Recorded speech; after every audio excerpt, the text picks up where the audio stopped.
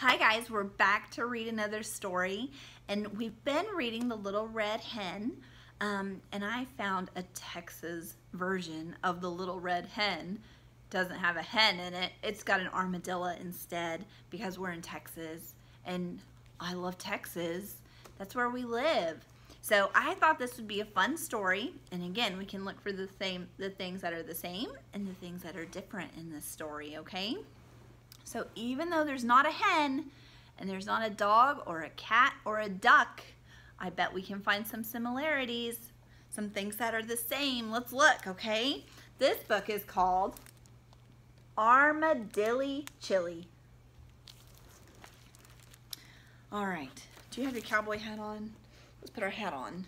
We're in Texas. We gotta do a hat, even if it's pretend. Okay, here we go.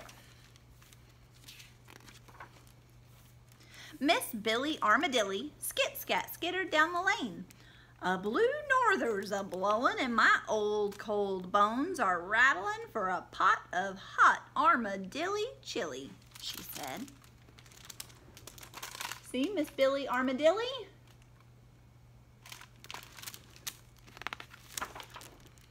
She was gathering beetles when her tarantula friend Tex came by. Hey, Tex, I'm making a pot of Armadilly chili, said Miss Billy.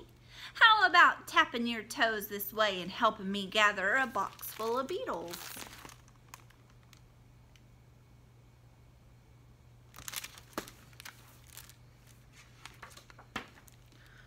Well, Tex wiggled his long, jiggly legs and said, Shucks, Miss Billy, I'm going dancing today. Well, then I'll fix my box with beetles myself, harumphed Miss Billy.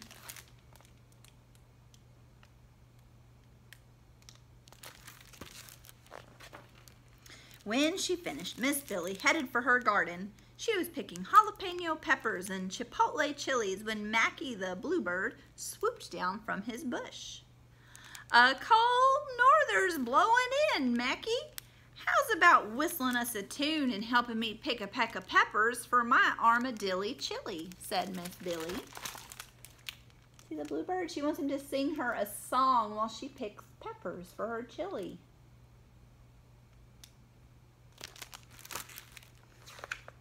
What do you think he's going to say? Oh, not today, Miss Billy, said Mackie. I'm shaking my tail feathers to the movie. Miss Billy snorted. Then I'll pick a peck of peppers by myself.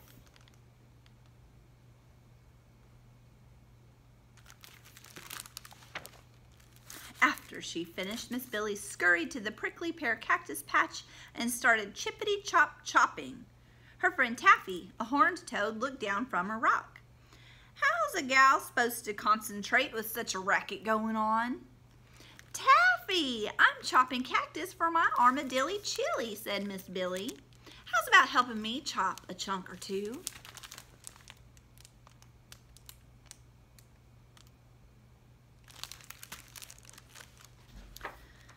Can't you see I'm lacing my skates? I'm skating the day away, said Taffy. Miss Billy's face turned red. Then I'll do the chopping myself. When her basket was full, Miss Billy turned and hurried home. Have you ever seen a horned toad that skates? That's funny. So she began to fix her Armadilly chili. She mixed and stirred and cooked and stirred some more, and soon the Armadilly chili bubbled on the stove.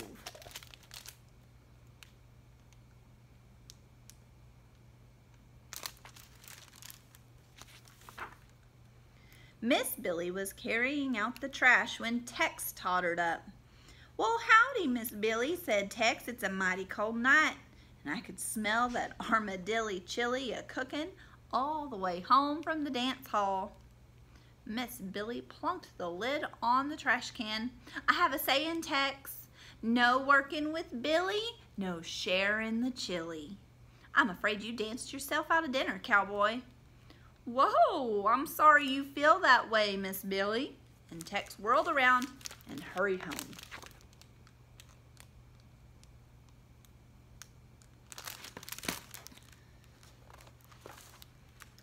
Billy stood there feeling sour as a scorpion. Suddenly, Mackie blew in on a cold breeze. "It's a rough wind a-blowin', Miss Billy, but I could face it if I could warm myself with a bowl of that fine-smelling Armadilly Chili." "Sorry, Mackie," snapped Miss Billy. "No working with Billy, no sharing the chili. Maybe remember that movie'll keep you warm." Mackie's tail feathers drooped and he flew away.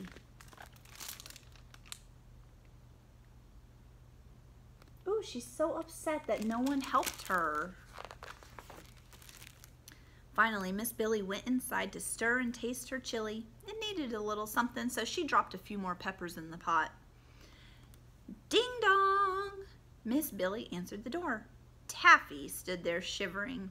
"I'm freezing, Miss Billy. Could I beg a bowl of your hot Armadilly Chili?" she chattered. Miss Billy shook her head. "Land sakes, Taffy, a horned toad with goosebumps is one sorry sight. But no working with Billy, no sharing the chili." Taffy shivered and skated away.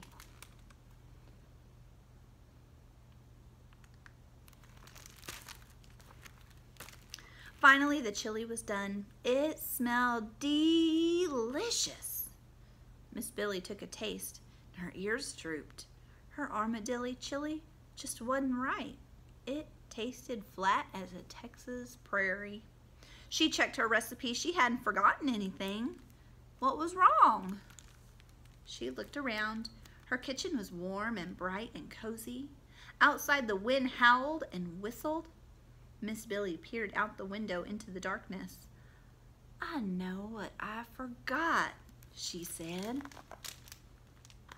What'd she forget? What did she forget? Ding dong! The bell rang again. Miss Billy opened the door. Mackie, Tex, and Taffy stood in front of her, and she gasped, "Land sakes, your noses are as blue as I feel. What are you carrying there?" "Well, sacks full of apologies," Tex said. "Well, come on in," said Miss Billy. "I brought a thermos of hot apple cider for sipping with friends," Mackie said. "I brought hot jalapeno biscuits for sopping with friends," Tex said. "And I brought homemade fudge to sweeten us up," Taffy added. Miss Billy hugged them all. "Friends, that's what my Armadilly Chili was missing."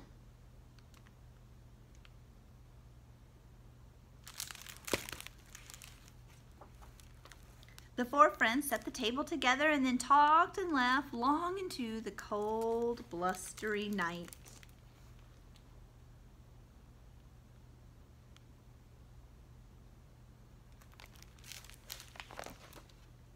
And the Armadilly Chili was perfect. Look at them. So this one was even different from the last time.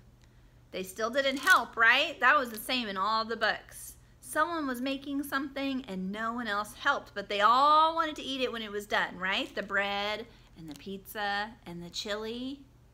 But in this one, everybody went home and brought something back that they could share.